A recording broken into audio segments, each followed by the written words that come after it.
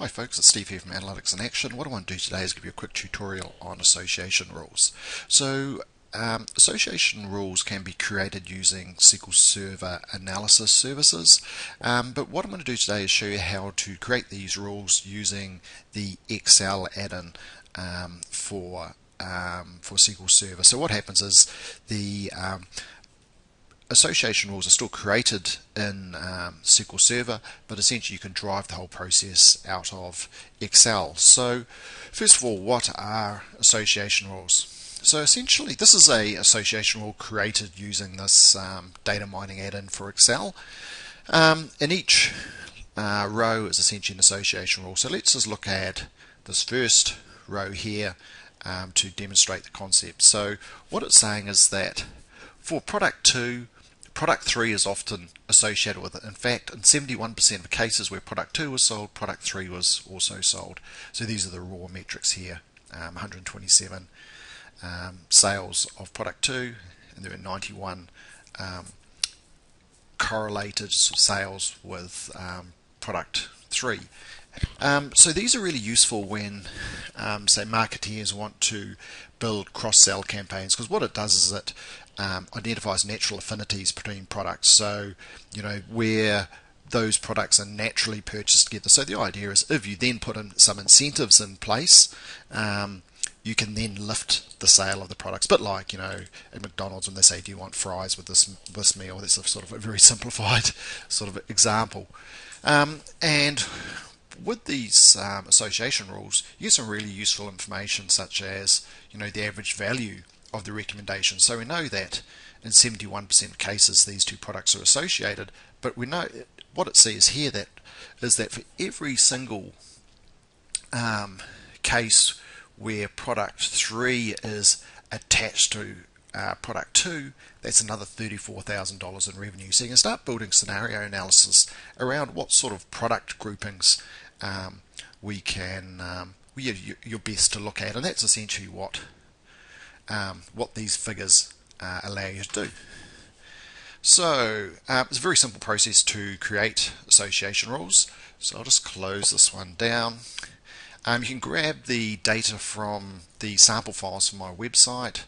So that is analyticsinAction.com, and if you go to /association rules, you'll get this page. You can download the Excel file.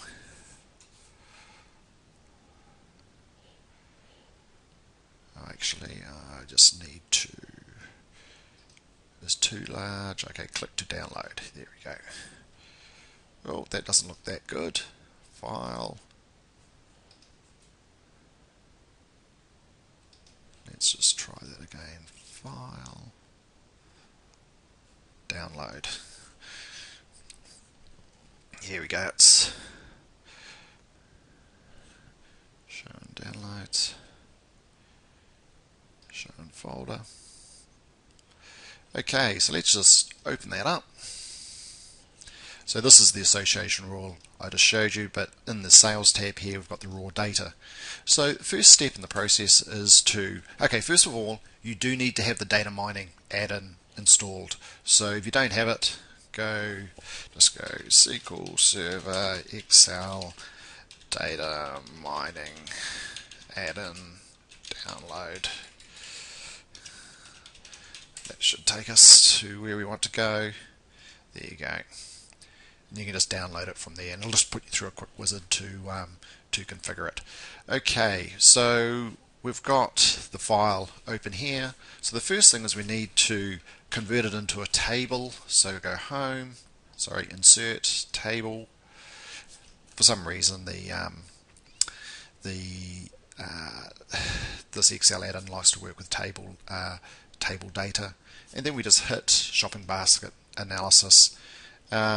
Transaction ID is the customer, the item is the product, and the item value is the total value of the sale. And we'll just let that run, and there we go. We've got some association rules created there, and we've got a number of different tabs. I'll go on to the more advanced tab here, which is essentially what we saw before. So this tells you, okay, this is the item, this is the product which they recommend you try and cross-sell with it, percentages, the value of the recommendation, and then the overall sale value of the linked sales. So that's pretty much it. The only other thing is, that you can play around more with the with various settings, so you can look at how many products are grouped together. So here I've just allowed it just to pick any number of products. You may be interested in just say two groups of two products, or maybe three products, or greater than a certain number of products. But that's pretty much it. If you found this useful, come across, either subscribe to my YouTube channel or come across to my website, which is, as I mentioned before, analyticsinAction.com. Stacks and stacks of information on SQL Server, so integration services, analysis services, reporting services, you name it. Lots of really useful information to get you up to speed with business intelligence and analytics in general.